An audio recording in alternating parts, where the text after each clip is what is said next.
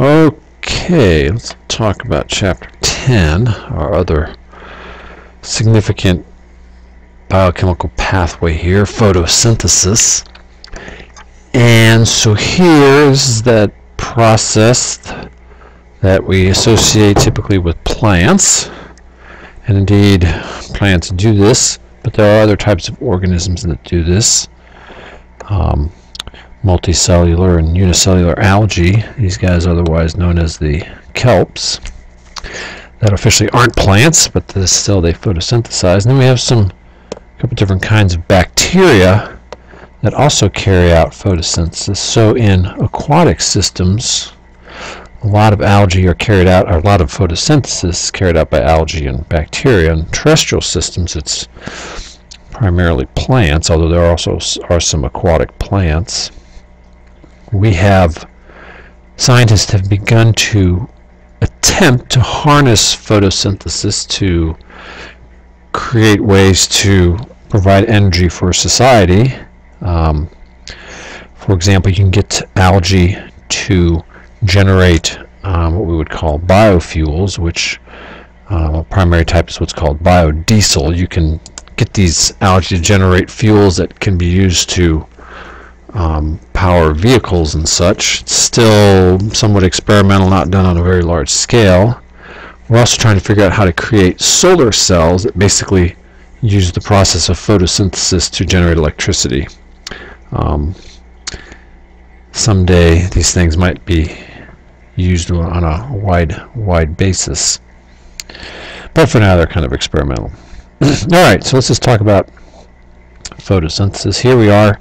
Of course, we're in the plant here, and its leaf, the plant organ that for the most part is responsible for carrying out photosynthesis. Inside the leaf you have what are called the mesophyll cells. Those are the photosynthetic cells. They're loaded with chloroplasts. Of course, have the vascular tissue, which is going to bring the water in. It's necessary, and it's going to take the sugar solution away that has been made. And you also need to get some CO2 in, so the CO2 in the water, and then you've got the oxygen that's produced, which the excess oxygen is released from the leaves. The stomata are the openings on the leaves that allow for this gas exchange. Now, in addition to getting CO2 in and oxygen out, plants also lose water through their leaves. Of course, a lot of the water is used in the photosynthetic process, but because it's much more wet or humid inside the leaf than outside the leaf, you have simple diffusion of water out of the stomata. We'll talk at the end of the chapter about how the stomata are used to regulate that water use and how some plants deal with that. So here we are with one of those mesophyll cells, again loaded with all those chloroplasts. Here's our individual chloroplast where all the photosynthetic action is. That inner thylakoid membrane where you have the light reactions going on, the liquid surrounding the thylakoid inside here, which is where you have the Calvin cycle going on. So here's our reaction. Again, like in cellular respiration, we have a redox reaction going on. But here, so we have carbon dioxide and water reacting under the presence of energy in the form of light. And so what's happening is the CO2 is being reduced, it's gaining electrons, and as it does that, it gets built up into this more complex molecule, glucose. And the water is being oxidized, electrons are being stripped off of it, and in the process it breaks down and really release some oxygen. Alright, so that's our redox reaction going on here, and here's sort of our big picture. You want to keep this image in mind as you think about photosynthesis. You've got, again, the thylakoid where you have the light reactions going on, obviously making use of the light. Here's where we also incorporate the water. what we're going to be doing is splitting the water to provide electrons that can be energized and transferred to NADPH. In the process, we're going to phosphorylate ADP to make some ATP. And these two molecules are going to provide energy for the Calvin cycle. Now, as we split the water to provide those electrons, we release the oxygen. Over the Calvin cycle, we use the energy of these two molecules to convert CO2. We're going to fix CO2. We're going to grab onto it and grab a bunch of them and spit out some sugars. And then, of course, in the process, these guys have given up energy, so they have to go back over to the light reactions to be re-energized. Okay, so now light. So here's the electromagnetic spectrum you've probably seen before, all these different wavelengths from really short wavelengths to really long wavelengths. And the part of the spectrum we're concerned with is the visible light, this relatively narrow band sort of in the middle, with the different wavelengths, the different colors of light, from the shorter wavelengths, the violet and blue and the green, to the longer wavelengths, the reds and orange and yellows. And so that's what we're interested in. That's what allows us to see. That's what gives everything around us the different colors they have, this visible spectrum, what we can see. We can't see any of these others, although we can, of course, feel infrared. That's basically heat. And UV, we know, is coming from the sun. Most of the atmosphere, for the most part, filters that out. And there are some organisms, like bees, that apparently can see UV light, but we can't. And so plants, as we know, are for the most part green, and they're green because they're not really using the green wavelengths, as we'll see. They are reflecting those wavelengths, or those wavelengths just go straight through them. Thus, the leaves and other parts of plants appear green because they're mostly reflecting that light. Now, what do they absorb, and how can we figure out what they absorb? Well, you can use a spectrophotometer, which is a device, as we saw in lab, that shoots light through a solution. You can see how much light is transmitted through the solution. So, for example, if you have a chlorophyll solution and you shoot green light through it, vast majority of that light gets through because it's not being absorbed, and you have a very high transmittance, almost 100%. Whereas if we were to shoot, say, blue light through, we can see a lot of the blue light is absorbed. It's not transmitted. Thus, we have a low transmittance. It would be the same if we shot red light through there. We'd have a low transmittance.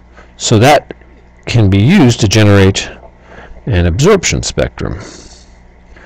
So here we have different types of photosynthetic pigments, chlorophyll A and B, and carotenoids. Chlorophyll A is our primary photosynthetic. Chlorophyll B and carotenoids are what are known as accessory pigments. They're going to, as we'll see, help chlorophyll A out. And so we see, just as we saw up here, blue light's mostly absorbed by chlorophyll. You get high peaks of absorption with chlorophyll down in the blue wavelengths and also down in the red wavelengths, but not in the green. The green, for the most part, is just being reflected and going straight through. Carotenoids, you can see there, most of their absorption is exclusively down here at the violet and blue end of the spectrum. So that's our absorption spectrum. And it's related to the action spectrum, which is are the wavelengths of light that most stimulate photosynthesis. And not surprisingly, it's going to be the blues and the reds, where you get most of the photosynthesis occurring. And here, as measured by the amount of O2 produced. Here's our chlorophyll molecule, this organic molecule, consisting of a bunch of hard carbons and hydrogens and some oxygen, and this long hydrocarbon tail that helps hold it in the thylakoid membrane. The slight difference here, this is chlorophyll A we're looking at, but you just change this methyl group here to a CHO and you'll get a chlorophyll B. The action, for the most part, occurs in this what's called this porphyrin ring, where you have the central magnesium of all things. And what happens is, you notice these dotted lines here, unlike these nice solid lines, these covalent bonds, this is not a solid covalent bond. It's a bond that shifts a lot. And in particular, when sunlight shifts, that central part gets really excited. And as we'll see, electrons are lost from this reaction center here. And so that's where the magnesium is where the electrons are going to be spit out, and where it's really reacting to that sunlight, you might say. Alright, chlorophyll. And so the chlorophyll molecules are clustered into what are called photosystems, and these chlorophyll molecules and these other accessory pigments as well absorb this sunlight energy.